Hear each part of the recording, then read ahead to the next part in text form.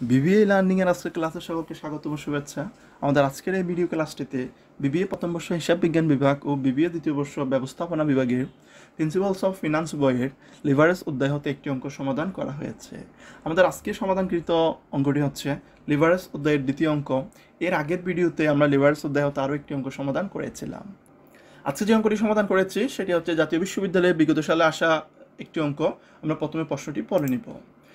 A company's capital structure is composed of common stock capital of Taka 10 lakh, 10,000 shares at the rate Taka 100 each, and of 50% debenture of Taka 5 lakh.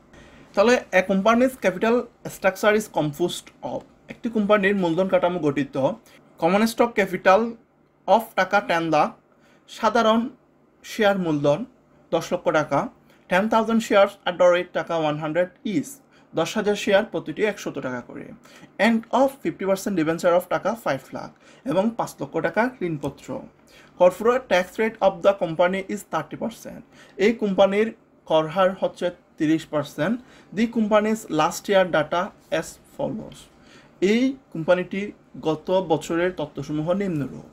Sales 1 lakh units at the rate টাকা 10 is, বিক্রয় হচ্ছে 1 লক্ষ একক, প্রতি একক 10 টাকা করে। Variable cost at the rate টাকা 4 পার ইউনিট, পরিবর্তনশীল ব্যয় হচ্ছে একক প্রতি 4 টাকা করে। ফিক্সড কস্ট টাকা 3 লাখ এবং স্থায়ী ব্যয় হচ্ছে 3 লক্ষ টাকা। আমাদের রিকোয়ার্ড রয়েছে নিচে দুইটি রিকোয়ার্ড। এক নম্বর রিকোয়ার্ডটি হচ্ছে what are degrees of operating leverage, financial leverage and total leverage.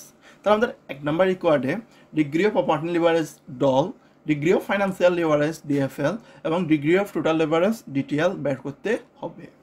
এরপরে রিকোয়ার্ড নাম্বার 2 হচ্ছে what will be the impact on operating leverage, operating লিভারেজের কী প্রভাব পড়বে if sales is increase by 30% and 50%, যদি বিক্রয় 30% এবং 50% বেড়ে যায়। তো আমাদের 2 নম্বর রিকোয়ার্ডে বের করতে হবে ডিগ্রি অফ অপারেটিং লিভারেজ বা ডলের মধ্যে কী প্রভাব পড়বে যদি বিক্রয় 30% এবং 50% বেড়ে যায়। আমরা নিচে অঙ্কটি সমাধান করেছি। এই অঙ্কটি সমাধানের আগে আমাদের কয়েকটি ওয়ার্কিংস করতে হবে। এই ওয়ার্কিংসগুলো করে আমাদের 30% ইনক্রিজ হলে সেলসের ইউনিটস কত সেটা বের করতে হবে, 50% ইনক্রিজ হলে সেলসের ইউনিটস কত সেটা বের করতে হবে। আমাদের প্রেজেন্ট সেলস অর্থাৎ লাস্ট ইয়ার ডাটার মধ্যে সেলস রয়েছে 1 লাখ ইউনিট।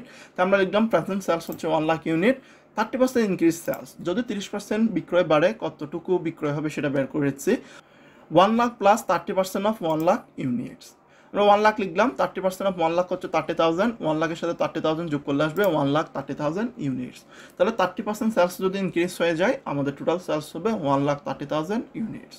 এখন 50% ইনক্রিজ হলে সেলস কতটুকু হয় সেটা বের করব। 50% ইনক্রিজ সেলস সমান হচ্ছে 1 lakh plus 50% of 1 lakh units. 1 লাখের 50% হচ্ছে 50,000, তাহলে 1 লাখ এবং 50,000 যোগ করলে আসবে 1,50,000 ইউনিটস। আমরা নিচে এখন একটি ইনকাম স্টেটমেন্ট করেছি। এই ইনকাম স্টেটমেন্টের মধ্যে আমরা 4টি কলাম নিয়েছি। প্রথম কলামটি হচ্ছে পার্টিকুলার্সের জন্য, দ্বিতীয় কলামটি হচ্ছে প্রেজেন্ট যে সেলস রয়েছে 1 লাখ ইউনিট সেটার জন্য, এর পরবর্তীটা হচ্ছে 30% ইনক্রিজ 1,30,000 ইউনিটস, এর পরেরটা হচ্ছে 50% ইনক্রিজ 1,50,000 ইউনিটস। নিচে আমরা ইনকাম স্টেটমেন্টটি সম্পন্ন করেছি। প্রথমে লিখলাম সেলস। সেলসের পার ইউনিট রেট হচ্ছে 10 টাকা করে, যেটি প্রশ্নে উল্লেখিত রয়েছে। ভেরিয়েবল কস্টের পার ইউনিট রেট হচ্ছে 4 টাকা করে এবং ফিক্সড কস্ট হচ্ছে 3 লক্ষ টাকা। তাই আমরা প্রথমে লিখলাম সেলস অ্যাট দ্য রেট টাকা 10। আমাদের প্রেজেন্ট হচ্ছে 1 লক্ষ ইউনিট, এটাকে 10 দিয়ে গুণ করলে আসবে সেলস 10 লক্ষ টাকা। 1,30,000কে 10 দিয়ে গুণ করলে আসবে 13 লক্ষ টাকা। 1,50,000কে 10 দিয়ে গুণ করলে আসবে 15 লক্ষ টাকা।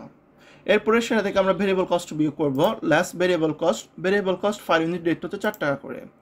তাহলে প্রেজেন্টে 1 লক্ষকে 4 দিয়ে গুণ করলে আসবে 4 লক্ষ। 1,30,000 ইউনিটকে 4 দিয়ে গুণ করলে আসবে 5,20,000। 1,50,000কে 7 দিয়ে গুণ করে আসবে 6 লক্ষ। এরপর আমরা 10 লক্ষ থেকে 4 লক্ষ বিয়োগ করে পাচ্ছি 6 লক্ষ এবং 13 লক্ষ থেকে 5,20,000 বিয়োগ করলে পাচ্ছি 7,80,000। 15 লক্ষ থেকে 6 লক্ষ বিয়োগ করলে পাচ্ছি 9 লক্ষ। এরপরে সেটা থেকে ফিক্সড কস্ট বিয়োগ করে দিতে হবে। আমাদের প্রশ্ন উল্লিখিত ফিক্সড কস্ট হচ্ছে 3 লক্ষ টাকা। এই 3 লক্ষ টাকা ফিক্সড কস্ট প্রতিটি লেভেলে ঠিক থাকবে। এটা হচ্ছে স্থির ব্যয়, স্থির ব্যয়ের কোনো পরিবর্তন হয় না।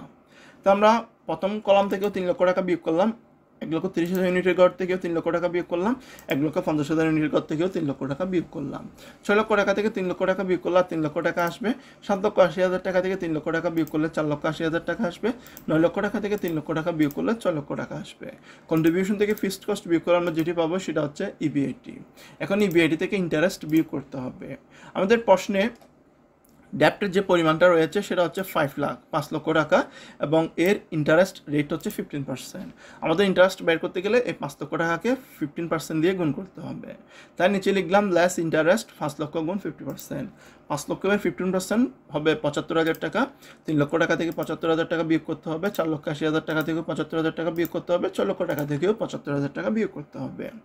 3 লক্ষ টাকা থেকে 75,000 টাকা বিয়োগ করলে 2,25,000 টাকা আসে। 4,80,000 টাকা থেকে 75,000 টাকা বিয়োগ করলে 4,05,000 টাকা আসে। 6 লক্ষ টাকা থেকে 75,000 টাকা বিয়োগ করলে 5,25,000 টাকা আসে। এই বিআইটি থেকে ইন্টারেস্ট যখন বিয়োগ করে দিয়েছি তখন যে বিয়োগফলটা আসবে সেটা হবে আমাদের জন্য ইবিটি। এখন ইবিটি থেকে ট্যাক্সটা বিয়োগ করতে হবে। আমাদের প্রশ্নে রয়েছে কর্পোরেট ট্যাক্স রেট হচ্ছে 30%। 2,25,000 টাকা 30% হবে 67,500 টাকা। 4,05,000 টাকা 30% হচ্ছে 1,21,500 টাকা। 5,25,000 টাকা 30% হচ্ছে 1,57,500 টাকা। আমরা যখন ইবিডি থেকে ট্যাক্সের টাকা বিয়োগ করে দিব তখন ইএটি বের হয়ে আসবে। 2,25,000 টাকা থেকে 67,500 টাকা বিয়োগ করলে 1,57,500 টাকা থাকে। 4,05,000 টাকা থেকে 1,21,500 বিয়োগ করলে 2,83,500 টাকা থাকে। 5,25,000 টাকা থেকে 1,57,500 টাকা বিয়োগ করলে 3,67,500 টাকা থাকে। এটা হচ্ছে আমাদের জন্য ইএটি। এরপর আমরা লিখলাম নাম্বার অফ শেয়ার। আমাদের মূল যে প্রশ্নটি ছিল সেখানে উল্লিখিত রয়েছে এই কোম্পানির শেয়ার সংখ্যা হচ্ছে 10,000 শেয়ার। বর্তমানে এই কোম্পানিটির 10,000 শেয়ার আছে। আমরা লিখলাম নাম্বার অফ শেয়ার বলে প্রতিটি কলামে আমরা 10,000 করে লিখে দিয়েছি। এরপর ইপিএসটা বের করবো। ইপিএস এর মান বের করতে গেলে ইএটিকে নাম্বার অফ শেয়ার দিয়ে ভাগ করে দিতে হবে। আমাদের প্রথম কলামের ইএটি হচ্ছে 1,57,500, সেটাকে নাম্বার অফ শেয়ার 10,000 দিয়ে ভাগ করে দিলে আসবে 15.75। এরপরে দ্বিতীয় কলামের ইএটি 2,83,500 টাকাকে নাম্বার অফ শেয়ার 10,000 দিয়ে ভাগ করলে আসবে 28.35। তৃতীয় কলামের ইএটি 3,67,500কে নাম্বার অফ শেয়ার 10,000 দিয়ে ভাগ করলে আসবে 36.75। আমাদের ইনকাম স্টেটমেন্টটি সম্পন্ন হলো। এরপরে আমাদের যে দুটি রিকোয়ার্ড আছে আমরা রিকোয়ার্ড দুটি সম্পন্ন করব। 1 নম্বর রিকোয়ার্ড হচ্ছে what are degrees of operating leverage, financial leverage and total leverage. তাহলে আমাদের অপারেটিং লিভারেজ, ফাইন্যান্সিয়াল লিভারেজ এবং টোটাল লিভারেজ বের করে নিতে হবে। আমরা রিকোয়ার্ড 1-এ এসে উনি বলে লিখলাম ডিগ্রি অফ অপারেটিং লিভারেজ, সংক্ষেপে ডল বলা হয়। তাহলে ডলের ক্ষেত্রে সূত্র হচ্ছে কন্ট্রিবিউশন ডিভাইড বাই ইবিআইটি। এখন আমাদের এখানে টাকার জন্য 3টা কলাম রয়েছে। একটা হচ্ছে প্রেজেন্ট ইউনিট, অপরটি হচ্ছে 30% ইনক্রিজ, এরপরটি হচ্ছে 50% ইনক্রিজ। আমাদের যখন ডল, ডিএফএল, ডিটিএল বা লিভারেজগুলো বের করব তখন আমরা কোন কলামের টাকাগুলো ব্যবহার করব। এক্ষেত্রে আমাদের লিভারেজ বের করতে গেলে প্রেজেন্ট যে ইউনিটটি রয়েছে 1 লাখ ইউনিট, সেই ইউনিটের গড়ে টাকাগুলো বের করতে হবে। তাহলে 1 লাখ ইউনিটসের কন্ট্রিবিউশন হচ্ছে 6 লক্ষ টাকা এবং ইবিআইটি হচ্ছে 3 লক্ষ টাকা। আমাদের ডিগ্রি অফ অপারেটিং লিভারেজ বের করতে গেলে কন্ট্রিবিউশন কি ইবিআইটি দিয়ে ভাগ করতে হয়। আমরা যখন 6 লক্ষকে 3 লক্ষ দিয়ে ভাগ করে দিব আমাদের ডল বের হয়ে আসবে 2 টাইমস। এরপর আমাদের ডিগ্রি অফ ফাইন্যান্সিয়াল লিভারেজ বের করতে হবে। Degree of financial leverage DPL এর সূত্র হচ্ছে ইবিআইটি ডিভাইড বাই ইবিটি। এক্ষেত্রে আমাদের প্রথম কলামের ইবিআইটি হচ্ছে 3 লক্ষ টাকা এবং ইবিটি হচ্ছে 2,25,000। আমরা ইবিআইটি 3 লক্ষকে যখন ইবিটি 2,25,000 দিয়ে ভাগ করে দিব আমাদের ফাইন্যান্সিয়াল লিভারেজ বের হয়ে আসবে 1.33 টাইমস। এরপরে আমাদের 3 নম্বরে বের করতে হবে ডিগ্রি অফ টোটাল লিভারেজ, ডিটিএল। আমরা যখন ডলকে ডিএফএল দিয়ে গুণ করে দিব তখন ডিগ্রি অফ টোটাল লিভারেজ বের হয়ে আসবে। আমরা এখানে ডল পেলাম 2 টাইমস এবং ডিএফএল পেলাম 1.33 টাইম। আমরা যখন 2কে 1.33 দিয়ে গুণ করে দিব আমাদের ডিগ্রি অফ টোটাল লিভারেজ ডিটিএল বের হয়ে আসবে 2.66 টাইমস। আমাদের 1 নম্বর রিকোয়ার্ডের 3টে লিভারেজ বের করার কথা ছিল, আমরা 3টি লিভারেজই বের করে নিয়েছি। এরপর দেখব যে আমাদের রিকোয়ার্ড 2তে কী রয়েছে। আমাদের প্রশ্নের রিকোয়ার্ড 2তে বলা হচ্ছে what will be the impact on operating leverage if sales is increase by 30% and 50%। বিক্রয় যদি 30% এবং 50% বেড়ে যায় তাহলে অপারেটিং লিভারেজের উপর কী এফেক্টস পড়বে সেটি দেখাতে হবে। আমরা রিকোয়ার্ড 2 লিখলাম impacts on operating leverage, operating লিভারেজের উপর প্রভাব। When sales increase 30% then EBIT increase। আমাদের অপারেটিং লিভারেজটা হচ্ছে 2, আমরা 2কে যখন 30% দিয়ে গুণ করেছি 60% আসছে। আমাদের সেলস যদি 30% বাড়ে তখন আমাদের ইবিআইটি 60% বাড়বে। এরপর লিখলাম when sales increase 50% then EBIT increase. আমাদের অপারেটিং লিভারেজটা হচ্ছে 2, আমরা যখন 2কে 50% দিয়ে গুণ করে দিব তখন সেটা হচ্ছে 100%। অর্থাৎ যখন সেলস 50% বাড়বে তখন ইবিআইটি বাড়বে 100%। আমাদের এই অঙ্কের দুটি রিকোয়ার্ড ছিল। প্রথম রিকোয়ার্ডে 3টি leverage, degree of operating leverage, degree of financial leverage এবং ডিগ্রি অফ টোটাল লিভারেজ বের করার কথা ছিল, আমরা সেটা বের করে নিয়েছি। এবং 2 নম্বর রিকোয়ার্ডে সেলস যদি 30% এবং 50% বাড়ে তাহলে অপারেটিং লিভারেজের উপর কী ইম্প্যাক্ট পড়বে সেটা দেখাতে বলা হয়েছিল, আমরা সেটিও নির্ণয় করেছি। আমাদের ভিডিওটি দেখার জন্য সকলকে অশেষ ধন্যবাদ। আমাদের পরবর্তী ভিডিওতে এই লিভারেজ অধ্যায় হতে বিগত সময়ে জাতীয় বিশ্ববিদ্যালয়ের পরীক্ষায় যে প্রশ্নগুলো এসেছে সেগুলো সমাধান করা হবে।